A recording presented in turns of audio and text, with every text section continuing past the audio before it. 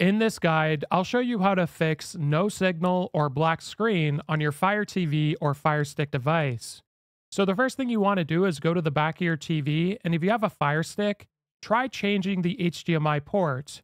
Now for both the Fire TV and the Firestick, unplug it from the power supply for about 30 to 60 seconds and plug it back in.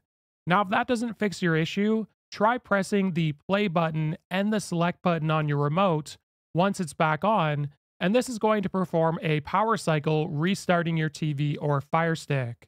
Now, if that doesn't fix your issue either, try pressing the back rewind button and the up button for 15 seconds, and this is going to bring us to resolution mode, where it's going to rotate through the different resolutions, and you want to select the one that your TV typically uses and see if that fixes your issue.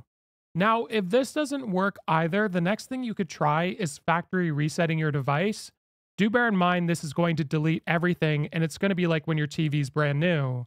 So you want to press and hold the right button and the back button on your remote for about 15 seconds, and then you'll see a window pop up asking you if you want to reset your device. Now here you'll see reset to factory defaults, factory reset has been initiated, and if you don't want this to happen, simply select cancel, or if you want to go through with this, press OK, and you have to do it within that time frame. If this video was helpful, like and subscribe, and we'll see you in the next one.